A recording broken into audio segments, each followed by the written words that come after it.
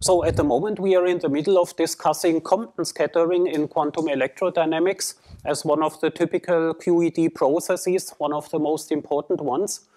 And here I wrote down the end of the last lecture, where we first discussed the matrix element TFI for the scattering amplitude of Compton scattering, and then we discussed the square of this matrix element to provide us with a probability for scattering. And we wanted to analyze the unpolarized situation where we do not care about the spin of the incoming and outgoing electron and photon. And first we analyzed only what happens if we sum over the possible spins of the photon in the initial and final state of Compton scattering. And in order to do that, we needed to go back to these, the physics of polarization vectors, and we touched the analysis of physical and unphysical degrees of freedom. So in the center of our analysis, there was the so-called Ward identity, which tells us that if we replace an epsilon polarization vector by the corresponding photon momentum and multiply with the rest of the Feynman diagram, we get 0. We prove that explicitly, and because of this, when we look at the polarization sum over two physical polarization vectors, epsilon, epsilon star for one photon, and we sum over the physical polarizations, that is the same as if we sum over all polarizations, including the unphysical ones, because the unphysical ones just cancel among themselves. And therefore, there is a correct replacement rule where we replace the sum by just minus the metric tensor, which is Lorentz invariant. And this is not an equality, but it becomes an equality once we multiply it with this matrix element because of the Ward identity. And because of this, the polarization sum of the squared matrix element over the photon polarizations just gives this Lorentz covariant part of the Feynman diagram, contracted not with epsilons anymore, but just with metric tensors. So that is the result of the last lecture. And so this is now the squared matrix element with unpolarized photons. And today we will do the rest, namely we compute Compton scattering also for unpolarized fermions, electrons, in the initial and final state. And we will completely evaluate this spin-summed squared matrix element and then interpret it. All right, so let us do that. In order to continue with the explicit calculation of this squared matrix element, I will give you some hints and then present highlights of the calculations, but we will not go step by step through all the absolute details of the calculation, which is actually quite involved.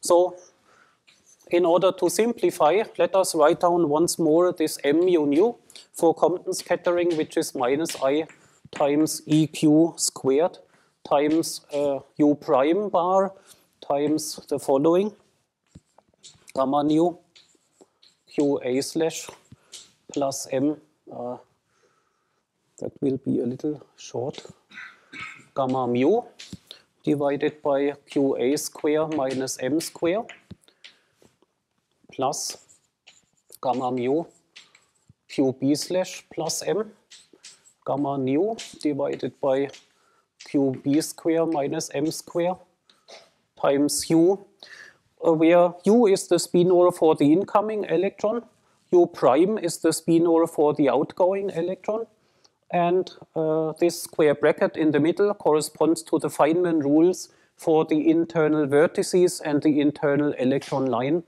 And there are two Feynman diagrams, and in one diagram the electron carries the momentum QA, in the other diagram the internal electron carries the momentum QB. And the two Feynman diagrams differ by the order of the photon interactions, and therefore we have here once gamma mu, and in the other diagram we have gamma nu with the opposite order. So that is our mu nu, and that is what we need to calculate. And so let me just write down a few things. So first of all, the denominators. The denominators have the following values. For example, QA square minus M square is the sum of the two incoming momenta P plus K square minus m square. And if we evaluate that, we get a binomial formula p square plus k square plus 2 times pk. Okay, but p square is actually equal to m square, so p square minus m square cancels, and k square is actually 0 because the photon is massless. And so therefore the only thing that remains is 2 times p dot k. And that is the same as the outgoing momenta p prime plus k prime, and therefore this is also the same as 2p prime times k prime. Then the other denominator, qb square minus m square, similar discussion, p minus k prime square minus m square. So again, we get p square minus m square, which cancels, k prime square is 0, and so we get minus 2p times k prime.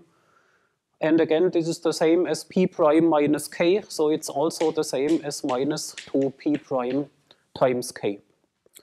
And so we have, first of all, these relationships between scalar products, and we can simplify the denominators. So, and then we already see this equality. P dot k is the same as p prime dot k prime. P dot k prime is the same as p prime dot k. And there is a third relation for a scalar product. P dot p prime is actually the same as m square plus k dot k prime, can be proven in a similar way. So therefore, we can express our result in terms of those scalar products, and not all scalar products are independent, and therefore the only independent scalar products can be chosen to be, for example, p dot k prime, and k dot k prime. And then we must be able to express our result in terms of those three variables, as an example. And so we can, in our calculation, in our simplification strategy, we can aim for eliminating everything except for example, 3 selected variables out of those independent scalar products. So, having this in mind, let me present you some highlights of the calculation for unpolarized fermions.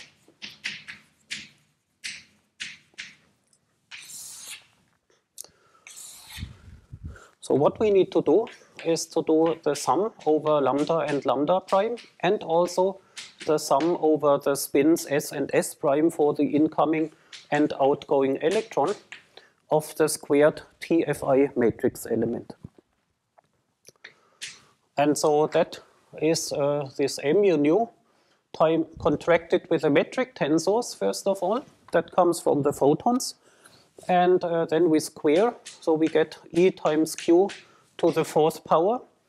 And for the spinors U and U prime, we use Casimir's trick again.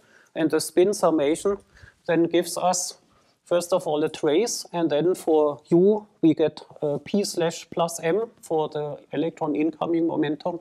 And for the spinor U prime, we get P prime slash plus M also from the spin summation. And so overall, we get the following trace. Let's say, let me call it gamma bar mu nu times P slash prime plus M times gamma mu nu P slash plus M. Okay. And where this gamma mu nu is simply this object here. This is, let's call it gamma mu nu. This is a gamma matrix kind of structure. And gamma bar mu nu is defined as basically the Barth version. So gamma dagger mu nu multiplied from the left and right with gamma 0. And if you look at this, then here in this particular case, this just corresponds to the original gamma with the order of gamma matrices exchanged or reversed. So it's just the same product of gamma matrices, but in the reverse order. This happens if you dagger it and multiply with gamma mu, because the dagger operation of one gamma matrix gives the same gamma matrix, But of course, because of the dagger, the order of all matrices is reversed. So in this particular case, it just corresponds to the opposite order of the gamma matrices. So in principle, you know here what you have here. So the gamma mu nu, the square bracket, is sum of combinations of products of 3 gamma matrices. So therefore, we have here 3 gamma matrix times a gamma matrix, 3 gamma matrix, 1 gamma matrix. So overall, we have 8 gamma matrices in the product, and we need to take the trace of these 8 gamma matrices. And of course, it's a sum of many terms with different numbers of gamma matrices, but up to 8. And so you saw that there is a recursion formula. The more gamma matrices we have in the trace, the more terms we get in the final result, and therefore we will get very, very many terms if we just blindly evaluate this, but that is what we could do in principle, and so that is in the end what you have to do, but you can try to optimize your calculational procedure in order to minimize the steps that you have to take, but in the end it is a more complicated calculation than the one for the other process that we had, E plus E minus 2 mu plus mu minus, where there were only traces with 4 gamma matrices. So here it's much more involved. And maybe, I don't know whether this is of help to you, but just as an overview, I did this, of course, several times in my life, this calculation, but maybe the last time I did it completely was order of 10 years ago. And so last week I did it once again from scratch, and it took maybe 6 hours or so. So that is the amount of time that you can expect. And okay, so, and of course you should do it yourself, and maybe you would need 7 hours or so, but then it's a good practice to do it. And I will just give you some highlights in order to organize it. Let's say the trace can now be written according to the denominators, because this gamma here, the square bracket, contains 2 terms, and the terms have different denominators. One term has the 2 p dot k in the denominator. The other one has p dot k prime in the denominator, and we will sort according to the denominators. So there will be one term with 2 p dot k square in the denominator, one term with 2 p dot k, 2 p dot k prime in the denominator, and one term with 2 p dot k prime square in the denominator. That is the structure. And then let's just say this is trace 1, the first trace, minus the second trace and the third trace, and plus the fourth trace, and y minus, because the p dot k prime appears here with a minus in the denominator, and here the minus is squared. And so then we have organized it, and we would have to evaluate all those 4 terms, let's say step by step. And of course, the fourth term comes from the square of this, the first term comes from the square of that, and the term 2 and 3 are the 2 mixed terms from this sum here in the square bracket. And so the last term, the square of that, is basically the same as the square of the first term, just by replacing the variables accordingly. So therefore, we can immediately see that the fourth trace is equal to the first trace with the following replacement, namely we simply replace k by minus k prime. That's the only difference. And on the other hand, this trace 2 and trace 3, they are equal, because they are a symmetric combination of both variables. Okay, then let me give you some details of the calculation. So this trace 1, the first trace, which comes from the square basically of the first term in the square bracket, is the following trace. So it's trace, let us start with this. So I need to write down this term here, once with this order and once with a reverse order. So let's start with the reversed order, and then gamma mu is at the very left. Gamma mu is at the very left. Then QA slash plus M, then gamma nu, then the spinor sum P slash plus M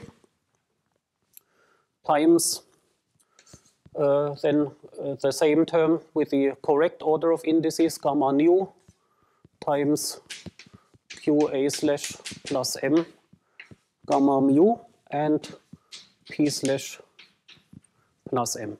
So this kind of trace with 8 gamma matrices, 1, 2, 3, 4, 5, 6, 7, 8. And of course, also terms with masses and so on. So what can you do? One thing that you can do before you simply blindly evaluate the trace is to look at such a combination here. Here you have a combination which I want to highlight, gamma nu P slash plus M gamma nu contracted over nu. So somehow there must be a simplification where you contract over nu. Afterwards, the nu doesn't exist anymore. It's a summation index. And so let us look together what happens if you just calculate this single combination here. Gamma nu P slash prime plus M gamma nu. How can you simplify this expression? We can simplify it by using the anti-commutator of gamma nu and other gamma matrices. So we have here a simple term, M times gamma nu, and a more complicated term, gamma nu P slash prime gamma nu. Now here in the simple term, gamma nu is directly contracted, and so this term is the same as if I write nu in this way. Then you see the term is the same as the one where the gamma matrices have the opposite order. So you can replace the two gammas by their anti-commutator, but the anti-commutator is a metric tensor, and so this is the same as M times metric tensor G nu contracted over nu. And so this is now a number which is 4. 4 times M. Times the unit matrix, of course. So that is simple. So here gamma nu contracted like this just gives the number 4. In the more complicated term, we use the anti-commutator and we write this gamma nu as minus the opposite order plus 2 times P prime nu times gamma nu. Okay? So we use the anti-commutator. The anti-commutator is 2 P prime nu. And then we can replace this by the opposite order plus the anti-commutator. This is a correct replacement. And now what happens? So here in this term, gamma nu is directly next to each other. So we get again the number 4. So minus 4 P prime slash. And from here, P prime nu contracted with gamma nu is also P slash plus 2 P prime slash. So we can simplify and we get 4M minus 2 P prime slash. So long story short, we have here an initial expression with 3 gamma matrices, product of up to 3, and in the end we have only up to 1 gamma matrix. So we have reduced the number of gamma matrices in our product by 2. Okay? And this is a quite common simplification that you can memorize. So whenever you see such a structure, gamma nu from the left and right, and in between something else, you can always simplify it in such a way. And here, this is the result. And actually, in the expression that appears several times, so here also, if you use cyclicity of the trace, that gamma mu, you can put it here. Then you have here gamma mu something, gamma nu is the same structure. You can simplify that as well. And after doing that simplification and the other one, you have only 4 gamma matrices instead of 8, and the trace becomes really simple. So therefore, then using kind of standard steps, you get the following result. This trace is 32 times m to the 4 plus m square pk plus pk prime times pk. That's just the result. Okay.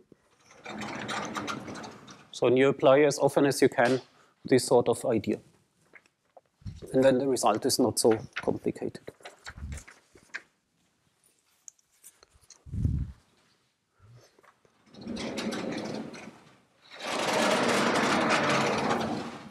Similarly, let us look at the second trace. The second trace from the mixed term from here, gamma, we have once this factor times the other one, and one of them appears with the opposite order. This is our trace 2, and so trace 2 is the following trace.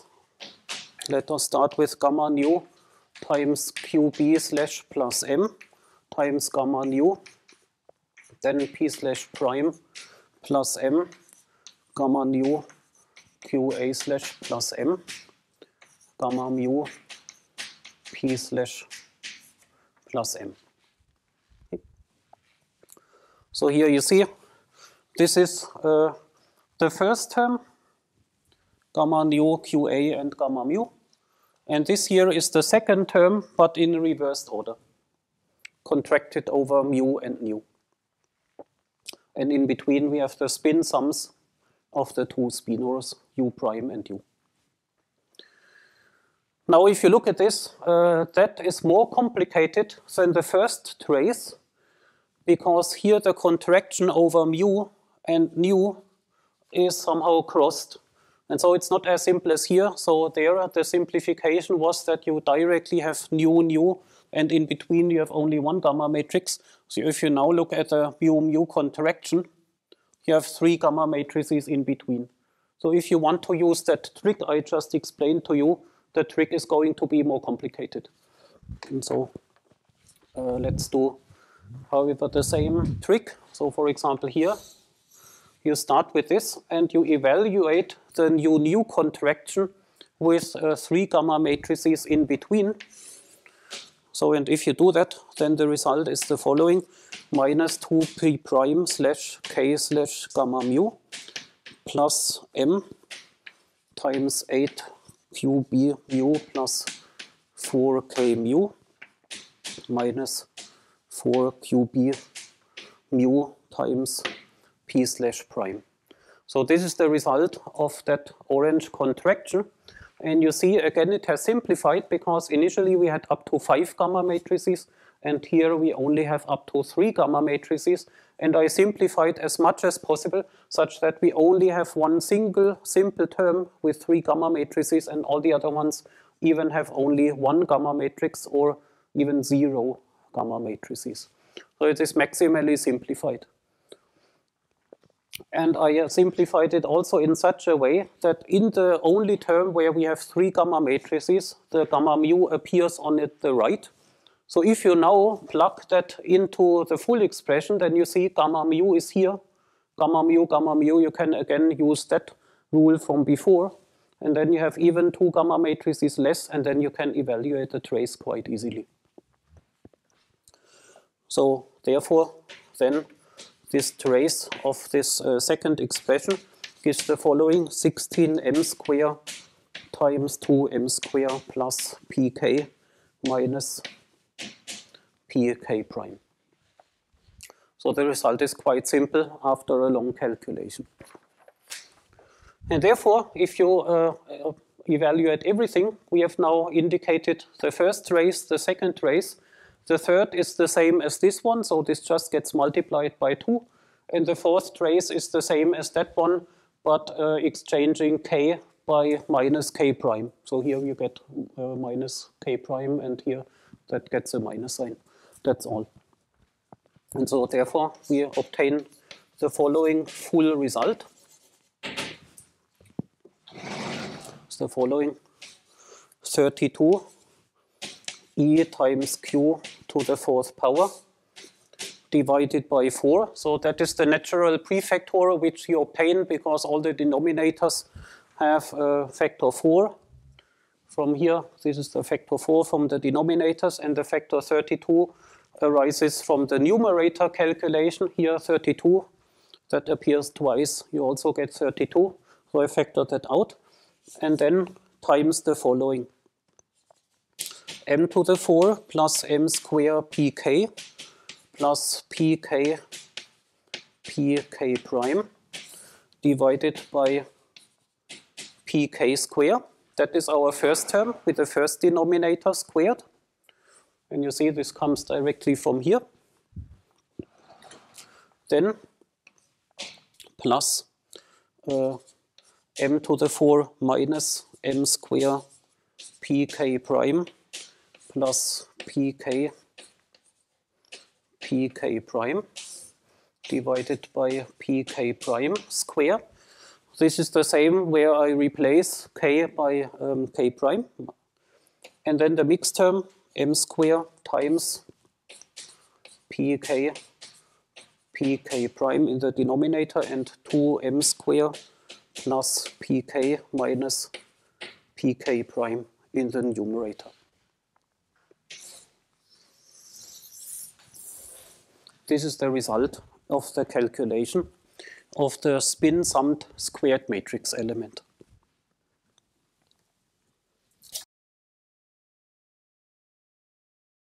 Let us discuss it. The result here actually is famous. Obviously, Compton scattering is extremely important. And so the first calculation was done by Klein and Nishina. So the result is called the Klein-Nishina formula. And we will now give a small discussion of the result. So this result is correct, and it is Lorentz invariant, as you can see. It depends only on those scalar products, and the Klein-Nishina formula uses this result and goes into a specific frame, which is useful for the interpretation, and that is the rest frame of the initial electron. So let us go into the rest frame of the initial state electron, where the initial state electron momentum 4 vector is just the rest mass and 0 for the spatial momenta. And let's give some kinematics for all the momenta. So the initial photon momentum k is now called like this. Okay, so the typical name for the energy of the photon is omega. So we would start with a omega photon, and that corresponds, of course, to the classical case where we have an electromagnetic wave with frequency omega. So we can make contact to that. And the outgoing photon has energy omega prime. And it has some direction, let's say sine theta times omega prime 0 cosine theta times omega prime. In other words, the final state photon has an angle theta compared to the initial state photon. And the initial state photon happens to come along the z direction. And the outgoing electron, p prime, is just given by momentum conservation, p plus k minus k prime. And so I do not write down the explicit components. They are defined by momentum conservation in 4 dimensions. Okay, then we have those important scalar products which appear in the result, which are now p dot k. What is p dot k? P dot k is just m times omega. P dot k is just m times omega. What else do we need? P dot k prime. What is p dot k prime? P dot k prime is just m times omega prime. M times omega prime. Then what else do we need? K dot k prime. K dot k prime is the scalar product of the 2 k's here, and that is omega times omega prime times omega prime times 1 minus cosine theta.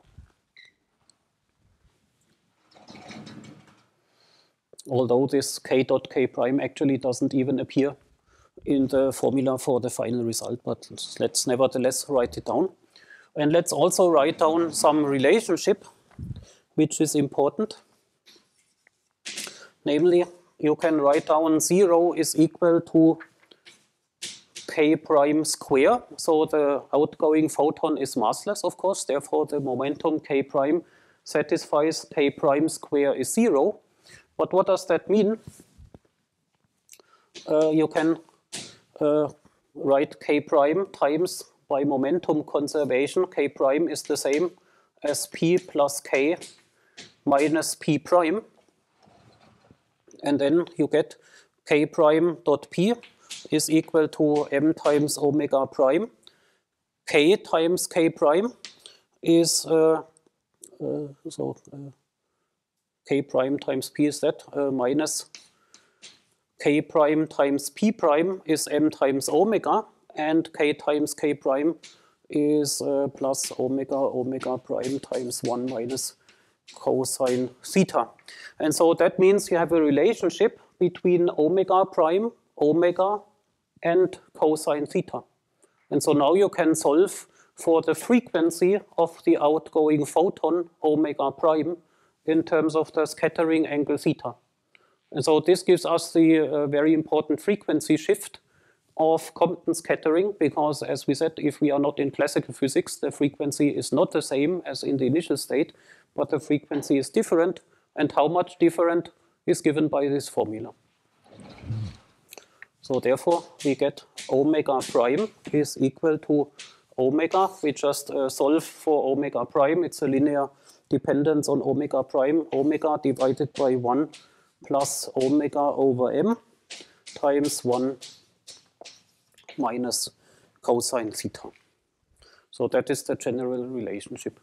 And so you see that there is a limit where the quantum mechanics doesn't play a role. If omega is much smaller than m, so the frequency is small compared to the rest mass, then you can forget about the correction term and you get omega prime is approximately equal to omega. That is the limit in which you can apply classical electrodynamics. But if this omega is similar to the rest mass of the electron or even bigger, or at least where this factor is relevant, you get a frequency shift, which is a quantum mechanical effect. So an equivalent relationship which is useful in the calculation is 1 over omega prime is equal to 1 over omega plus 1 over m times 1 minus cosine theta. So this is something that you can sometimes plug into your formulas. Okay, then in the result,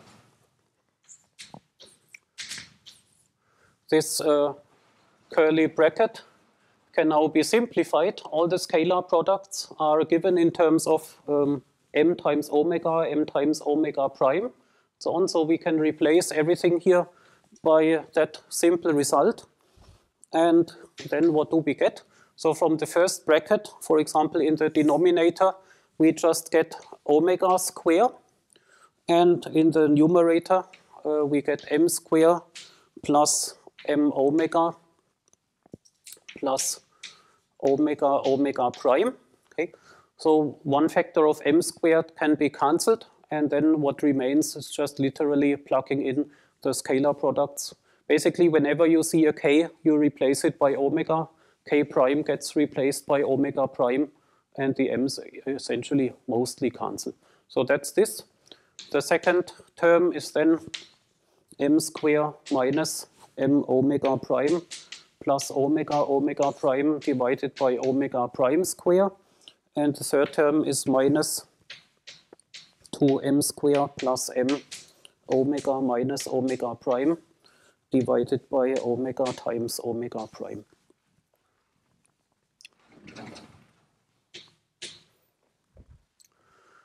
Okay, and if you simplify it, then you see that you here, for example, the m square term, m square times 1 over omega square plus 1 over omega prime square minus 2 over omega times omega prime.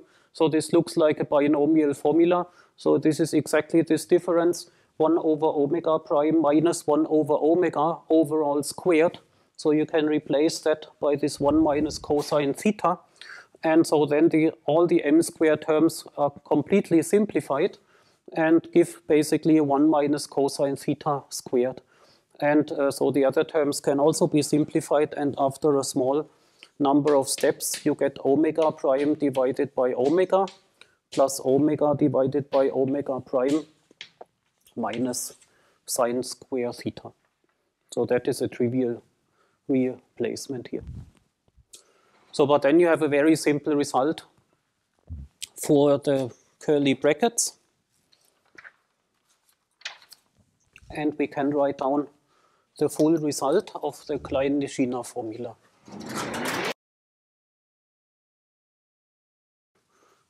So there is now a result for the differential cross-section, d sigma by d omega.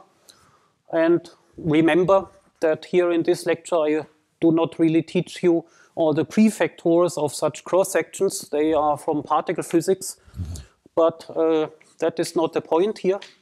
The result is e q to the fourth power divided by 32 pi square times m square times omega prime divided by omega square.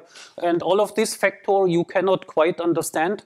At least we didn't derive it. That is from phase space. And the definition of what cross-sections are. And what you can understand, because we discussed it already, is first of all the unit. The unit of a cross-section is 1 over energy square, and you see it here. It's 1 of the mass square of the electron. And then we have a phase space factor from the final state momentum divided by the initial state momentum. We had the same factor also in the previous calculation of the other process. And this factor is small if the final state momentum is much smaller than the initial state momentum, but the factor goes to unity if the final state and initial state momentum are similar. So this can be understood intuitively, but the prediction from QED is the factor which comes now, and that is exactly the factor that we have here, namely omega prime divided by omega plus omega divided by omega prime minus sine square theta. That is the QED prediction.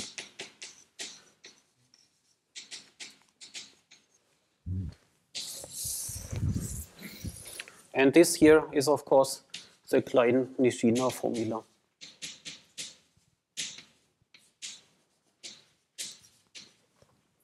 It is the cross-section for, or in other words, the probability for Compton scattering in certain angles, averaged or over all the spins of the initial and final state particles. So, and in the beginning of the chapter on Compton scattering, we argue that there is a classical situation with Thomson scattering, which we should be able to understand in classical electrodynamics. There is an ultra-relativistic limit and something in between, and QED provides a unified description, and this is the unified description. It is valid for all energies, specific to the rest frame, but nevertheless it's valid for all energies of the initial state photon and the final state photon as well. So therefore, let us look at some limits, and the first limit is the classical limit, or non-relativistic.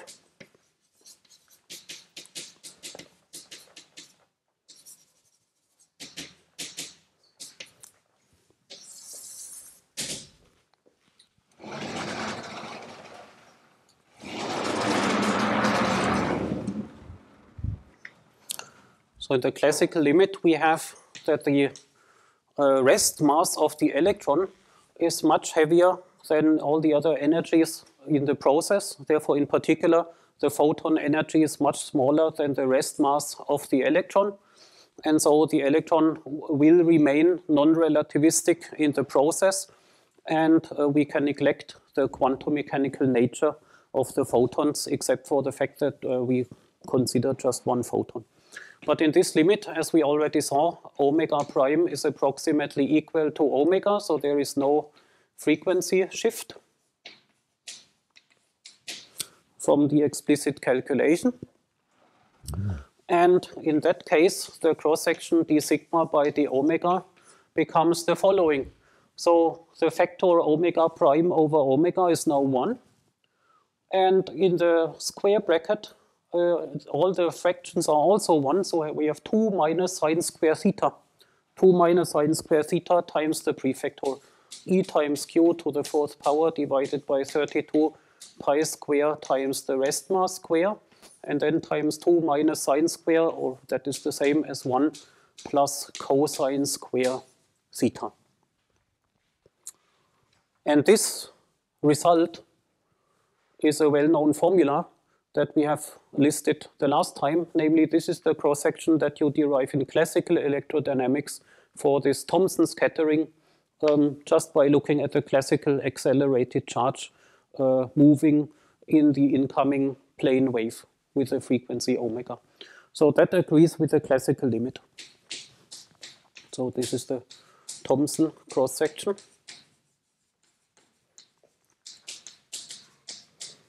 In classical electrodynamics.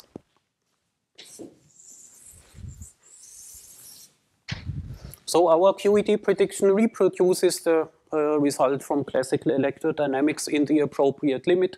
There are no corrections in the precise limit, but of course, if the omega over m becomes non-zero, there are corrections which are calculable.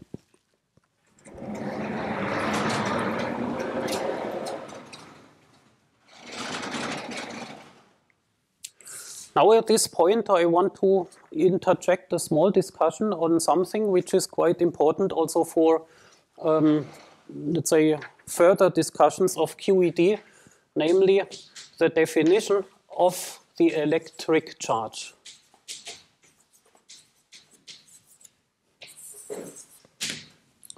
What do we actually mean when we say a particle has charge whatever?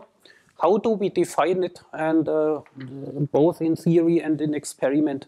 And ultimately, in physics, you should really provide operational definitions of the observables. In other words, you should, even as a theorist, tell the experimentalist, this is the procedure you should do in your experiment, and this is the way to extract the number. And then by that procedure, you obtain, for example, the number which corresponds to the electron charge or the muon charge or to something else. And so here in the context of QED, we have an important parameter, E and Q. Q is by definition an integer minus 1, but E is a real number.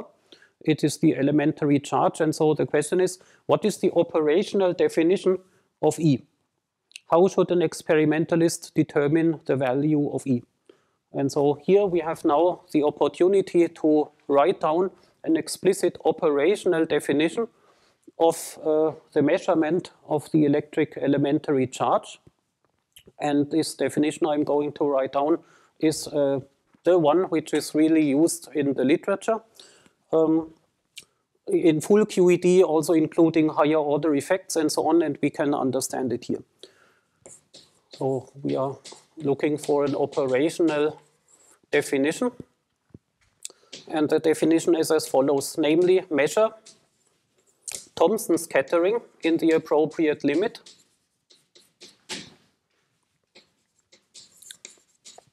in the classical limit.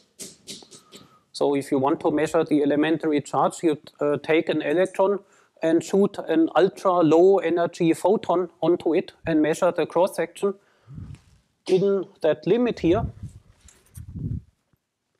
And then we say, by definition, the result is this formula here.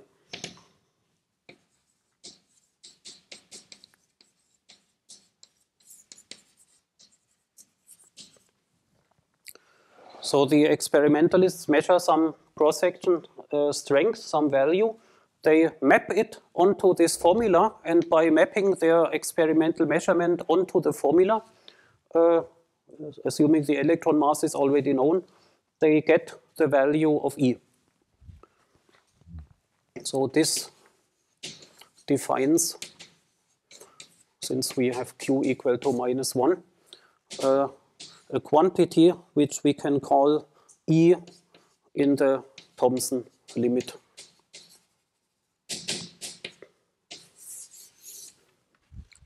So then you get an experimental value for the elementary charge, which you might call E in the Thomson limit, and you have it defined in an operational way. And so then there is, of course, a value. If you do that procedure, then you get alpha which is equal to E in this Thomson limit square divided by 4 pi. This alpha is then approximately 1 over 137 with a few digits which are very precisely known.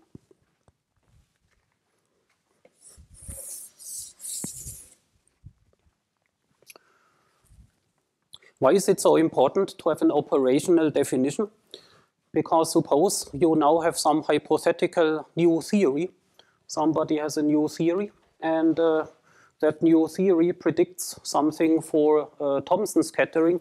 Let us suppose some hypothetical theory predicts here some factor 1 plus delta in your new theory beyond the standard model physics theory. Let's say your new theory predicts a correction here. Then you know the experimentalist has done what I wrote here, and you read the number for the electric charge is this value. But you know exactly what the experimentalist has done in order to extract the value from experiment. So you know that in your theory with a modified formula, you cannot plug in the same value in your electric charge as the one coming from experiment, but you must correct it by your new prediction. So you always have to now calculate in your theory your prediction for the cross-section in terms of your theory parameters and your theory relationships, and to map it to the same experiment, and then you might discover that actually the parameter E which appears in your theory does not mean the same thing as the E in the Thomson limit which comes from experiment. And so this is an important thing. But we have shown that in QED, at least in lowest order perturbation theory, the prediction of QED is exactly that, and therefore at lowest order in QED, the elementary charge which must be put at this position here is exactly the one coming from experiment with this numerical value. But this kind of logic needs to be applied in all observables, and so there are often, at least it's kind of possible, to have misunderstandings, and therefore it's good to be precise about how quantities which enter theory predictions, how the quantities are actually defined experimentally. This is a discussion which becomes more prominent also in the context of renormalization. But it's already possible to make the point here. Okay, now that was the low energy limit. Let us therefore now come to the high energy limit.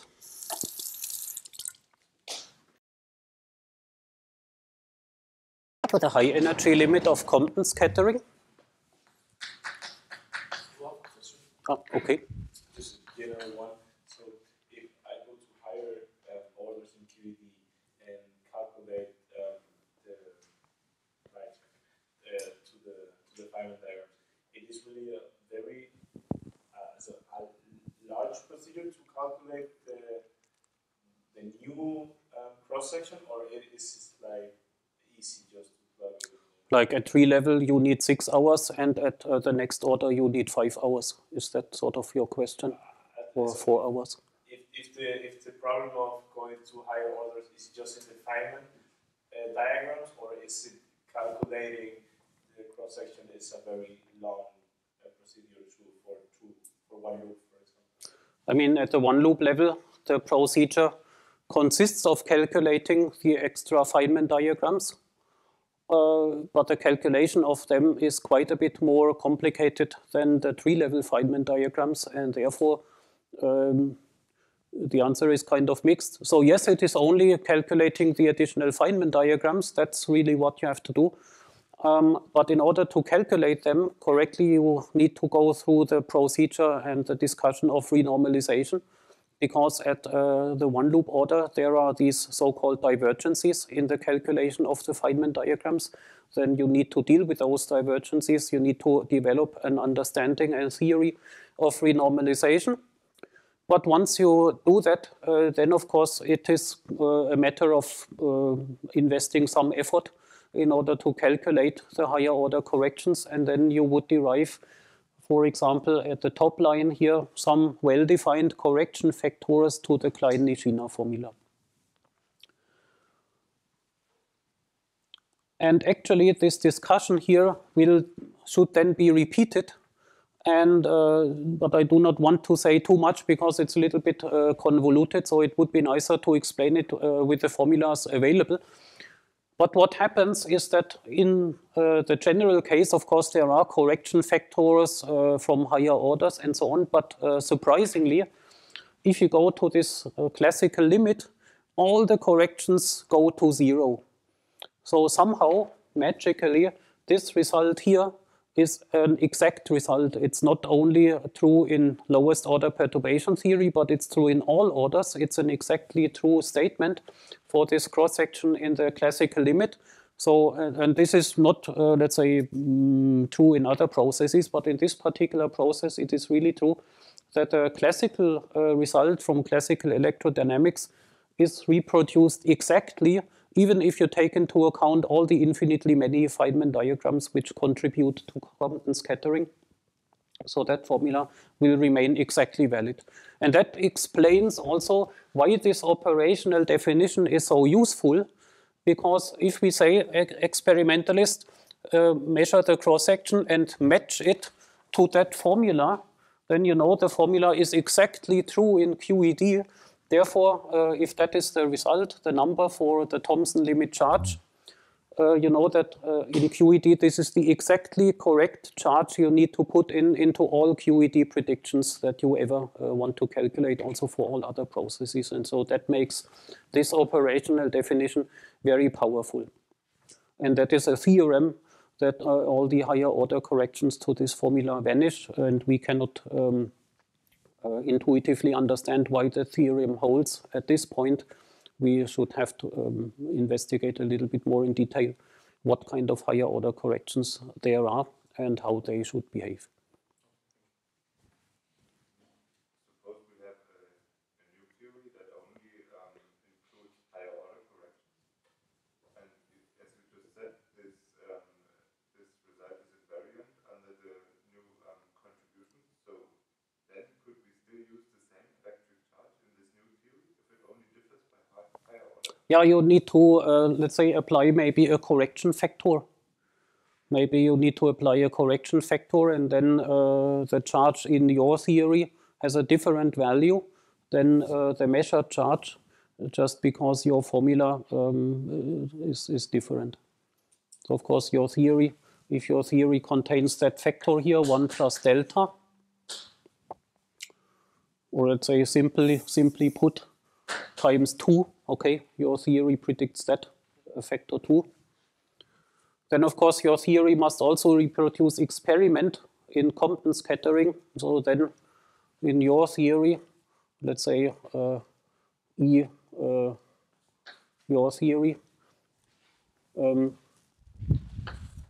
your theory square times 2 must be the same as the Thomson limit from experiment square in order to match your theory to the same experimental observation.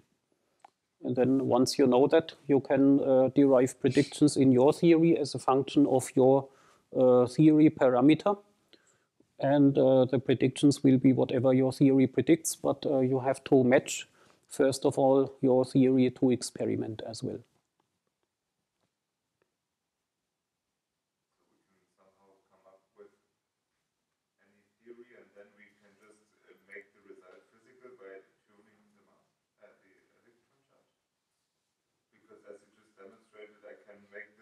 Even if the theory predicts something, I can just modify the charge and then it concedes with the physics. I mean, you don't know whether your theory is a correct theory of nature, describing nature correctly, but you can, for one particular observable, you require your theory prediction agrees with experiment, and so you adjust the theory input parameter such that you agree in one particular case with one observable. And then you derive theory predictions for all other observables and you compare again to experiment. And if your theory describes nature correctly, it will agree with all observables. But if your theory is wrong, then it might agree with one observable by construction, but all other observables are predicted incorrectly. Yeah, there is another question. Obviously, many other ways of measuring electric charge, and I wonder what's the deviation from this value that you obtained there? So basically, this discussion here means that all the low energy determinations of the electric charge where classical electrodynamics is relevant are now basically equivalent.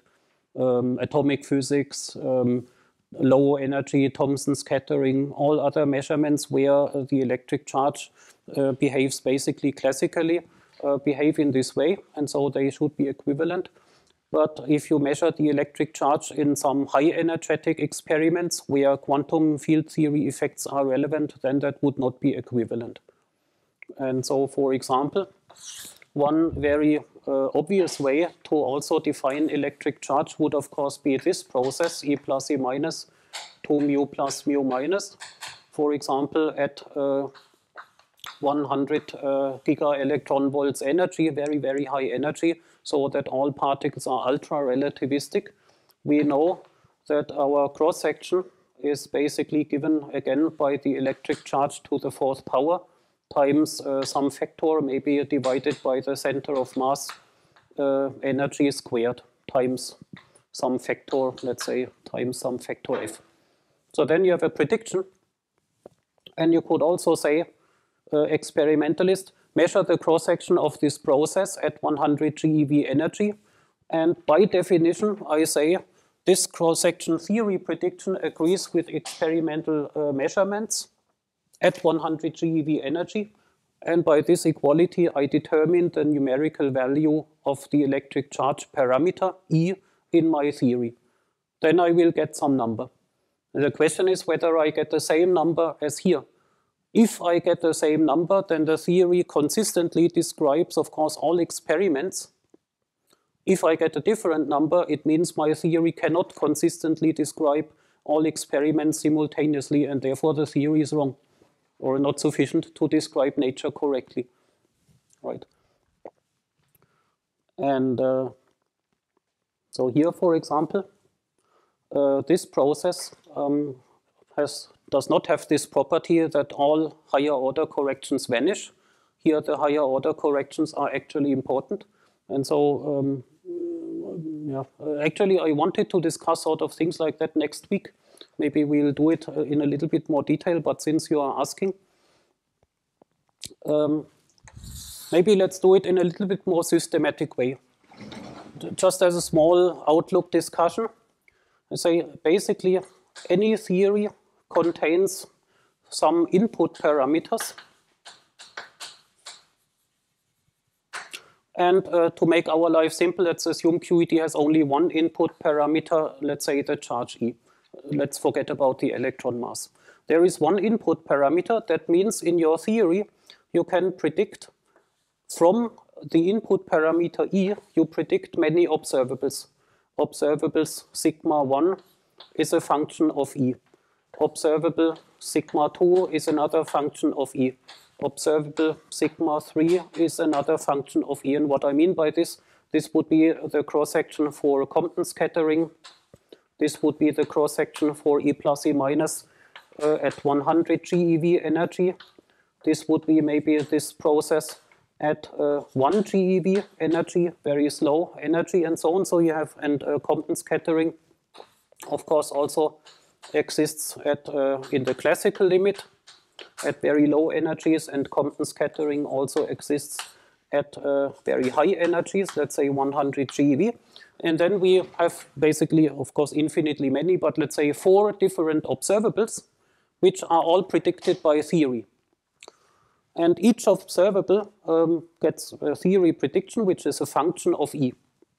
And we have now evaluated these functions here at lowest order, but of course there would be higher order corrections also, except for in this case where somehow the higher order corrections are 0, but in principle everywhere there is a power series in E, perturbative series, and we have many, many different theory predictions. And then on the other hand, in experiment, we of course have observables. We have sigma 1 from experiment sigma 2 from experiment, sigma 3 from experiment, and sigma 4 from experiment. And now what you can do is you can select, for example, one observable.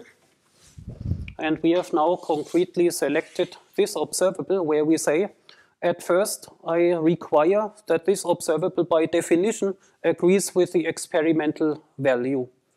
By requiring this equality for just this observable, I get a numerical value for E. Then this E is experimentally defined via this observable. So E experiment. And then I plug in this E, and so then I can now concretely predict numerical values for all the other cross-sections by plugging in the measured E measured in this process. And so then I can ask, does now my theory prediction for the second observable with this input value agree with experiment? Does it agree for the third observable? Does it agree for the fourth observable? And so on. And if all of them agree with all experimental values, my theory is validated. But if somewhere there is a discrepancy, then of course I falsified my theory. That is the logic. And of course I could now select also a different process to measure my input parameter. I could select, for example, observable number 4, and experimentalist measures it. Theorist calculates this formula, and then by matching sigma 4 between theory and experiment, I also obtain a theory experimental value for this charge, and then I can predict those 3 observables. But always, in principle, I need to select, or at least in a simplified picture, of course, you select one observable, you match theory to experiment, extract the input parameter, and then you have infinitely many predictions of your theory which allow tests and validations of the theory.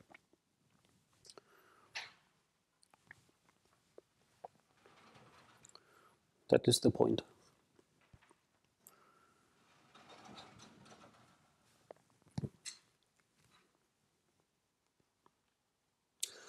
And so in the literature, there are different definitions of the electric charge, and different values of alpha. For example, you often see value alpha is 1 over 128 and so on. In contrast to that value here, so this is 6% difference, so quite a big difference. And that does not mean that the theory is inconsistent, but that means that you have chosen a different definition. So this alpha does really not mean the same as that one, and so often it's called alpha hat or so.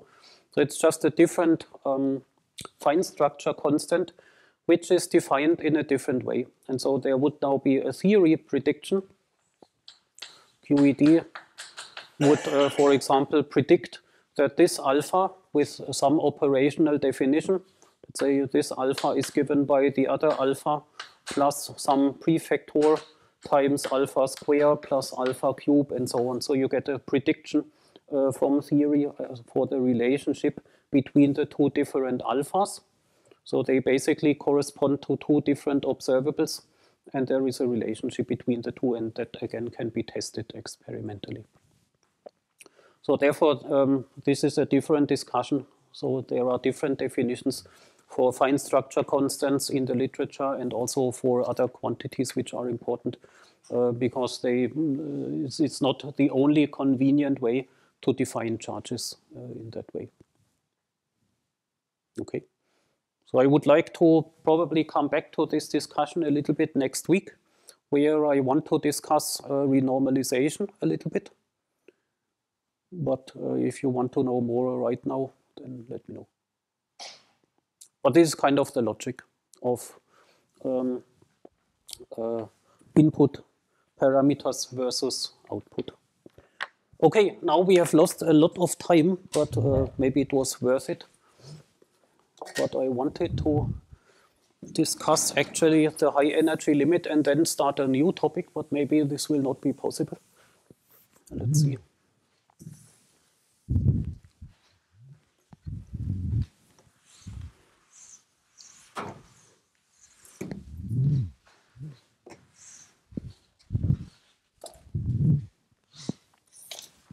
So very few words about the high energy limit.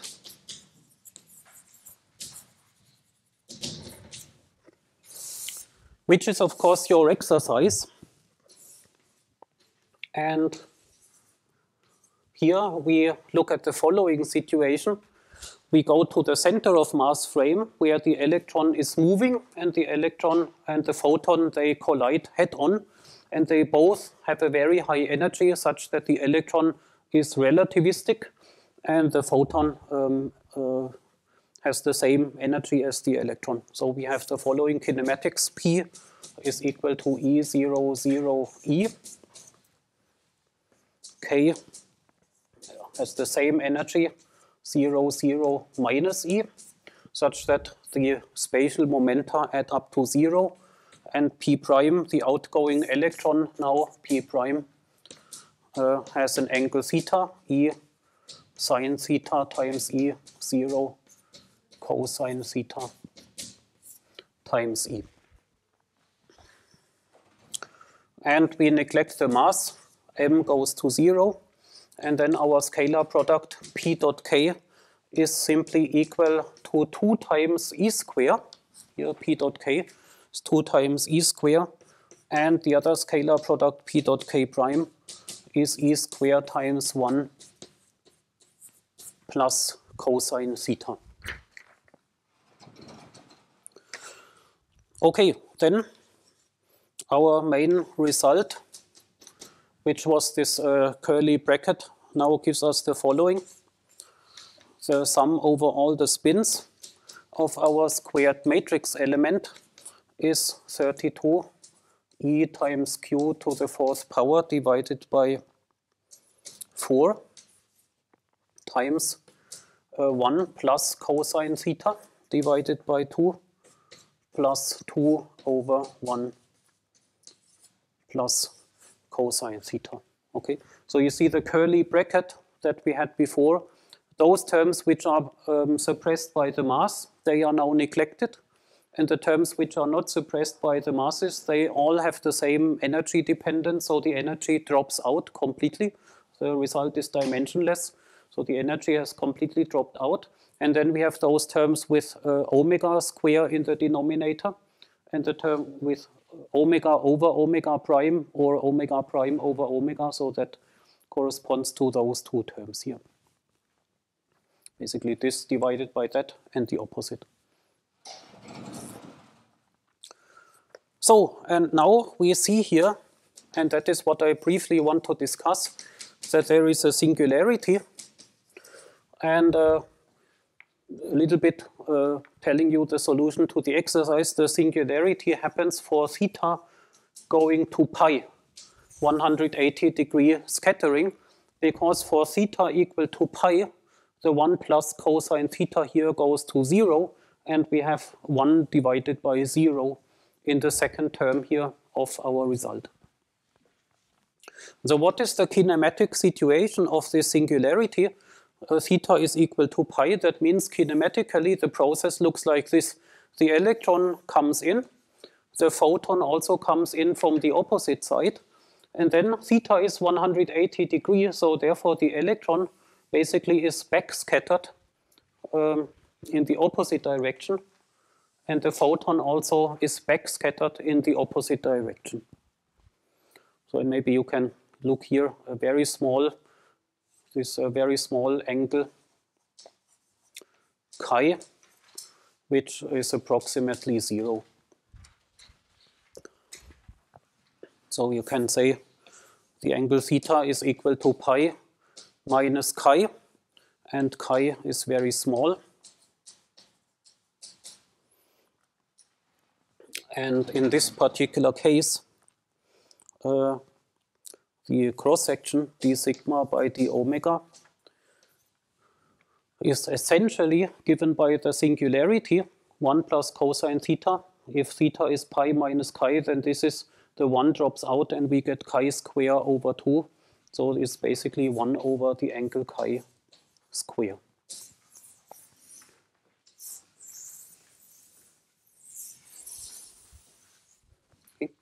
So we have a singularity of the cross-section for this kinematic situation. where the cross-section behaves like 1 over chi square, and chi is a very, very small angle, the difference between 180 degree and the angle theta. So how can we discuss this? That is your job in the exercise. At chi equals 0, first of all, angular momentum conservation requires something. Namely, what does angular momentum conservation require? You see, now let's assume the angle is exactly pi. Then we have here exactly backscattering. And so then, of course, our initial state is an eigenstate of angular momentum in z direction. The final state is also an eigenstate of angular momentum in z direction. So angular momentum conservation means that the initial and final state must have the same angular momentum. And that is only possible if the angular momentum here plus minus 1/2 adds up to 0, and here plus minus 1 adds up to 0 as well.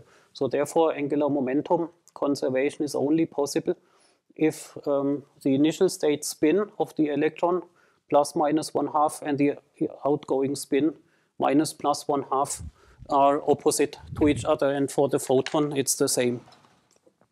So S must be equal to plus S prime, and lambda must be equal to plus lambda prime for the incoming and outgoing photon, which just means that the total Jz is conserved. However, that is not all, and there is more to it, and the more comes from the exercise. Namely, the detailed study of the Feynman diagram reveals more.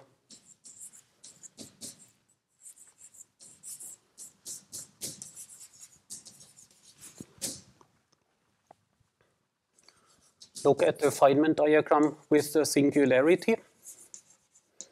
One of the two Feynman diagrams has the singularity. And this shows if lambda is equal to plus 1, then the outgoing spin or helicity of the outgoing electron must be plus 1/2 as well. So there is a correlation between the incoming photon helicity and the outgoing electron helicity, which you cannot simply obtain from angular momentum conservation. So this must hold for the singularity. So this enhanced part of the cross-section, the one which goes like 1 over chi square, which blows up in the 180 degree limit, this part of the cross-section is only possible for this particular spin or helicity configuration. And that is interesting because it also gives an useful technical possibility. Namely, you can now polarize electrons. You know, you have initially a polarized photon, and in the final state, you have a polarized electron with known helicity. And maybe you want such a polarized electron beam. And if you are able to have a polarized laser beam, for example, then you are now able to polarize an electron beam in this way. So that is interesting. So let's say you have a polarized laser. And in this way, you can get a polarized electron beam.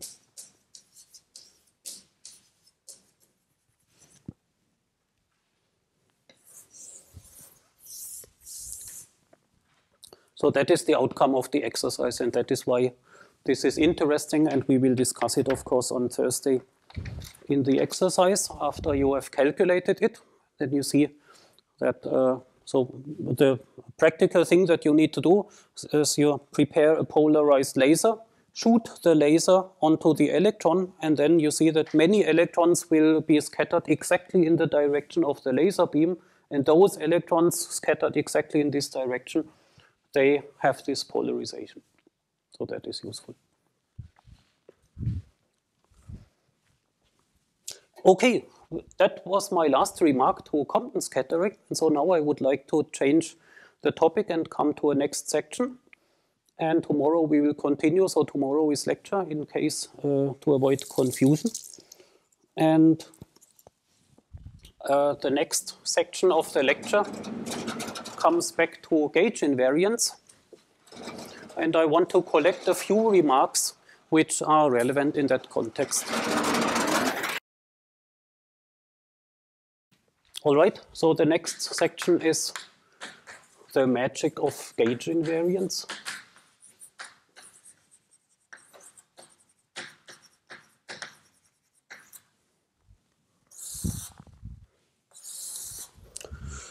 I simply want to give you 3 examples, not general proofs, but examples for the role of gauge invariance for Lorentz invariance, the independence of the gauge fixing parameter, psi independence, and also the so-called unitarity of the S matrix. All of these are very important discussions for the consistency of the theory, and they are also really relevant in professional discussions of gauge theories. Let us begin with the first item, Lorentz invariance.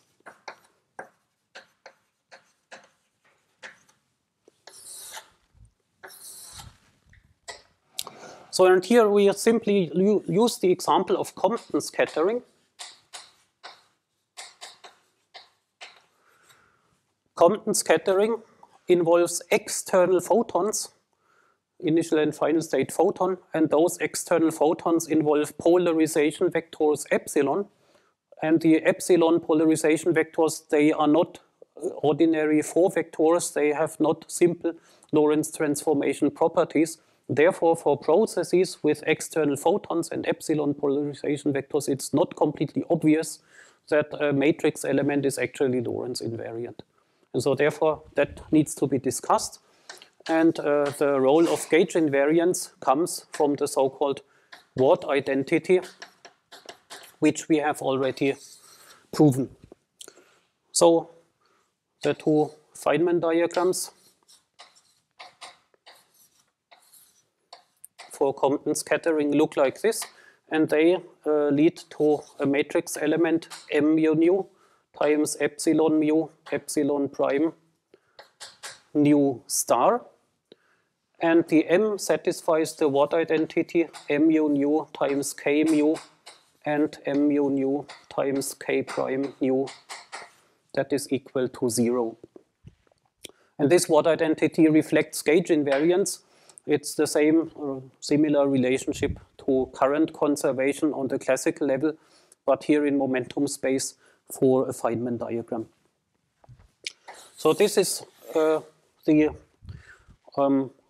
manifestation of gauge invariance on the level of Feynman diagrams, this Ward identity. And now let us look at the role of the Ward identity for Lorentz invariance. So first, the simplest thing is what we have already done. Namely, we look at a squared and spin-summed matrix element TFI square. The question is that expression Lorentz invariant? And so in this spin-summed squared matrix element, we know that the rule is correct where we replace the spin-summed polarization sum, epsilon, epsilon star, by minus the metric tensor. That rule is correct because of the Ward identity.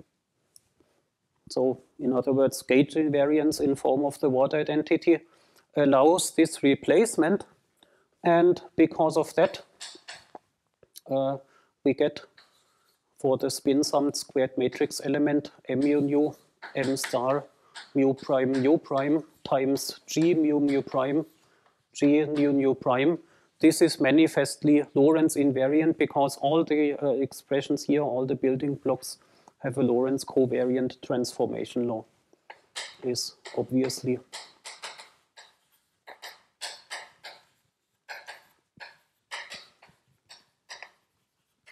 Lorentz invariant. Okay. So gauge invariance was necessary for this rule to be valid, the left-hand side of the rule is not Lorentz covariant at all, but the right-hand side of the rule is Lorentz covariant, and therefore we can plug it in and obtain a Lorentz invariant squared matrix element. So that proves that the squared matrix element is Lorentz invariant, and the proof requires using the Watt identity. In other words, it requires using gauge invariance. So this is one example of the role of gauge invariance in proving something physically very important. Let us look at another point which is similar. So in more details, you might want to look not only at the squared matrix element, but at the matrix element itself, TFI. What happens in TFI? In TFI, there are these epsilons, epsilon mu, specific to one photon with momentum k and polarization lambda.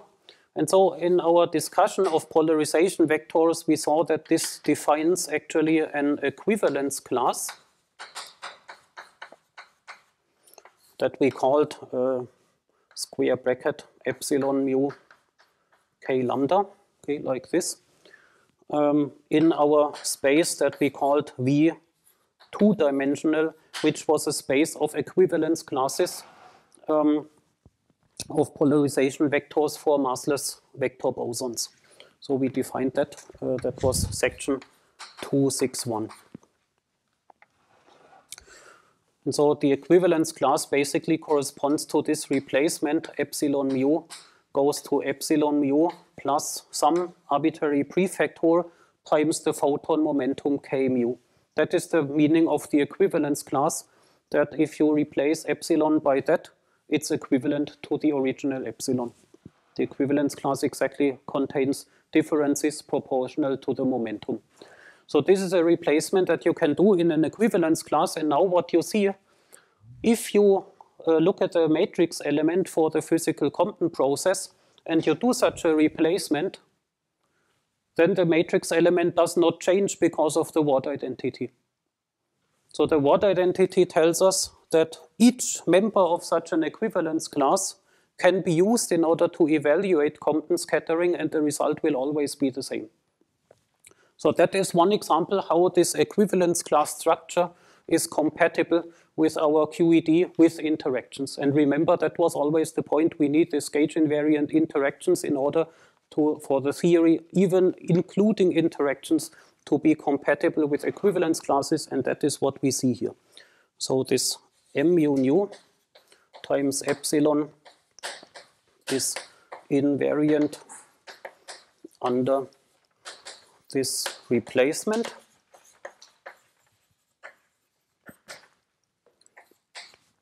So it is independent of the representative that we use in the equivalence class.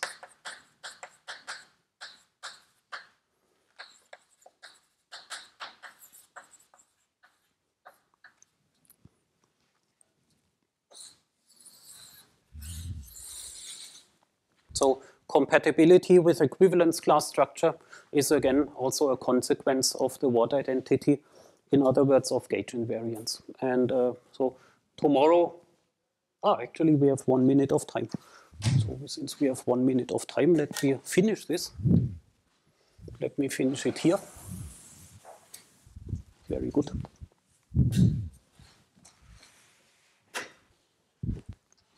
So what does that mean? Let us now look at Lorentz transformations. As I said, and as you know, the polarization vectors for massless vector bosons, they are not ordinary 4 vectors which have a simple Lorentz transformation law, and we showed exactly how they transform, namely lambda mu nu times epsilon nu of k and lambda is a linear combination of the following, namely of the polarization vectors for k prime and physical polarizations lambda equal 1 and 2 and k prime mu. So that was the result of our section 262. the Lorentz transformation of those polarization vectors which were defined. And so what that essentially means is that the Lorentz, the polarization vectors are Lorentz 4 vectors up to possible additions of momenta. So now if you look at this, such an additional term proportional to the momentum in a polarization vector basically is not meaningful because it drops out if we plug it into the matrix element calculation. Therefore, if you do a Lorentz transformation of the matrix element, the epsilons transform in this more complicated way, but the disturbing momentum drops out, and therefore, effectively, the epsilons behave like 4 vectors. In m mu, nu epsilon mu, the epsilons effectively behave like 4 vectors, and in this sense the full matrix element TFI is Lorentz invariant. And that again is a consequence of what we said before. Ultimately, this is therefore a consequence also of gauge invariance in form of this Watt identity. So you see, in this case of Compton scattering with external photons, Lorentz invariance is at stake. Lorentz invariance is questionable, and it is true because of the Watt identity. And as a byproduct, we also see the equivalence class structure from before is compatible with our interactions. And tomorrow we look at the other items connected to gauge invariance, and but this is therefore now completely done. Okay, thank you and see you tomorrow.